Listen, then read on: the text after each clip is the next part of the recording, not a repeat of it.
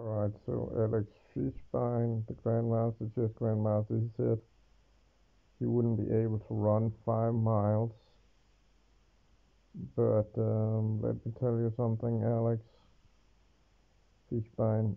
Uh, if you were in a 5 mile race, you could simply, for example, walk all the way, or you could run for 10 seconds and then walk the rest of the way. So I mean that's a real dumb so that's a real dumb thing to say. I mean, like what the fuck? I mean,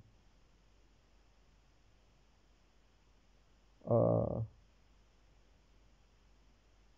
like what the fuck are you talking about? I mean, you can't walk 5 miles. I mean, are you fucking kidding?